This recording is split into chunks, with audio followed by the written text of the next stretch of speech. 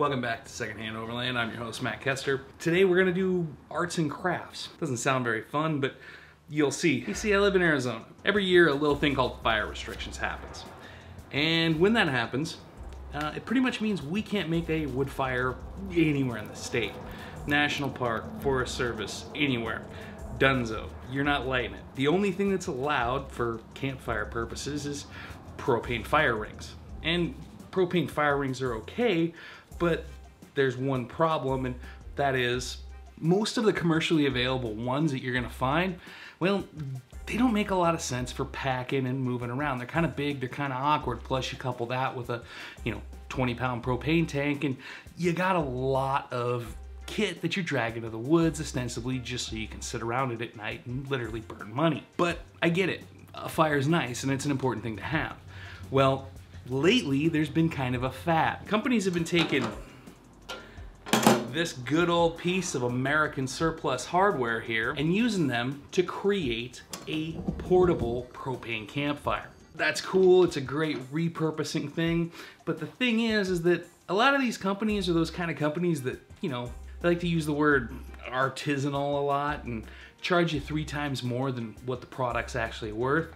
Well, sadly enough, you're paying the overland tax with these things for sure, because they all retail around $200 for what is ostensibly a piece of $20 United States military surplus. I'm gonna put together a list of parts, and you can go ahead and order these parts if you want, get them, and play along. We're gonna do an arts and crafts project together today, and we're gonna make our own propane fire pits for less than $100. Well, as far as tools, it's not gonna be really much out of the ordinary.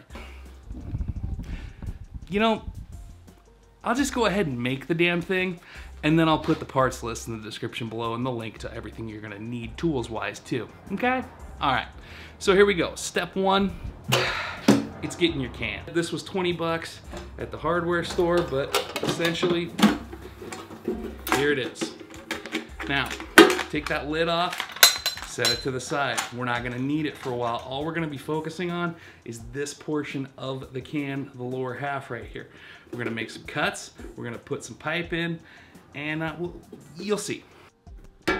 All right, now that idiot's done talking, I'm going to give you the instructions. First, you're going to take a 3/4 inch hole saw and knock a hole in the side of the can as shown. Okay, so we've discovered that maybe the overhead shot isn't going to be the best thing that works, so I'll just try to set the tripod up down over on the ground so you can see. But essentially, we got that back hole knocked out. Now, I'm going to save you all the hassle I found out and tell you that in addition to this hole you just put in, go ahead and use that same 3/4 inch hole saw to put one right here. Trust me, this will be important.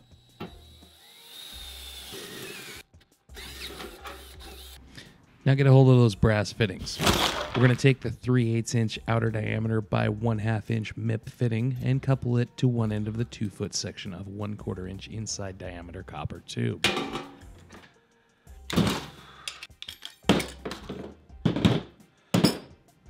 At a certain point, you'll have it on there, and you can start bending the pipe into shape. It's going to serve as the burner element for your fire pit.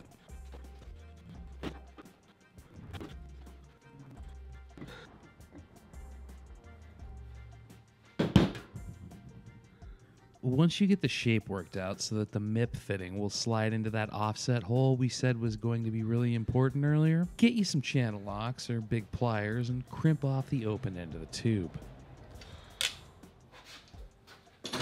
Next, you'll take that 7/64 drill bit and punch some holes approximately 1 inch to 1.5 inches apart into the top side of your burner element. Now slip the MIP fitting through the offset hole like so. Please note, we didn't use washers here, and now ours rattles like crazy. It's not that I didn't think to use them, I just ordered the wrong size. Next, grab that other brass fitting and screw it on until it won't turn anymore. Now it's starting to look like something, right? Now get out your sheet of expanded metal grating and lay it out like so. Pick a line to mark so that once we cut it, you'll have about 1/4 to 1/2 inch of room between the sides of the can and your sheet. When it comes to cutting, This can be done with a hacksaw, but if you want to get really fancy, a cutoff wheel or a jigsaw with a metal blade would make short work of it.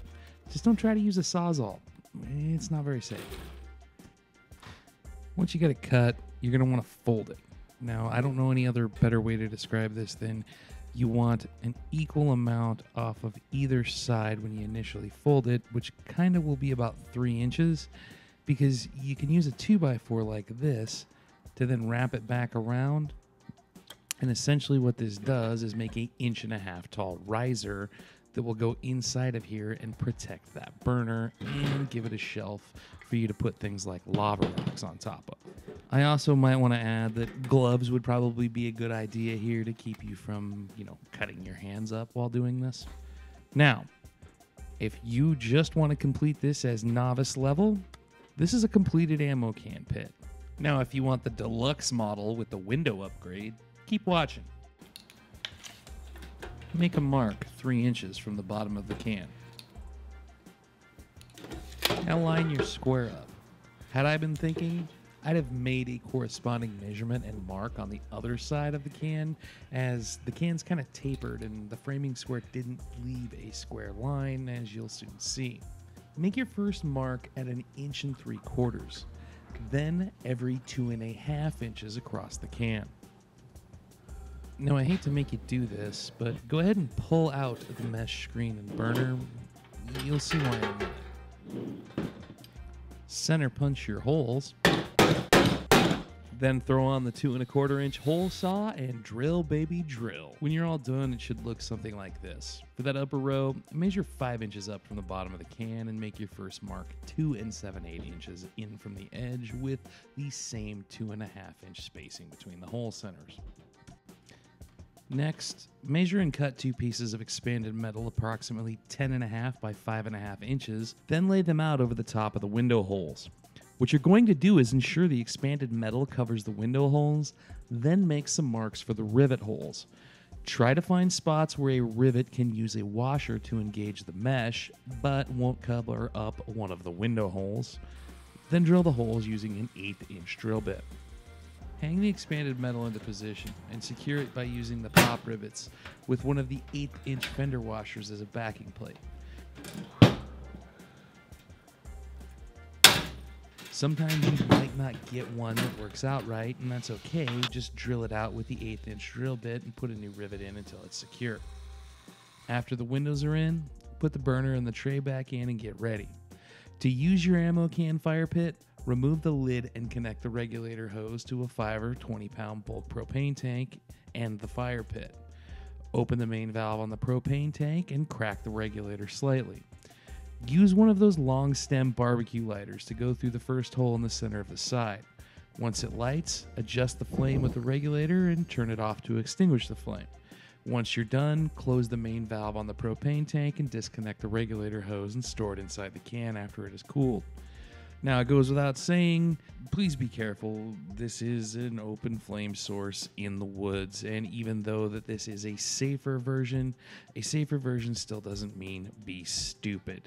So never leave this unattended, and always be ready to shut it off or fight a fire if you have one.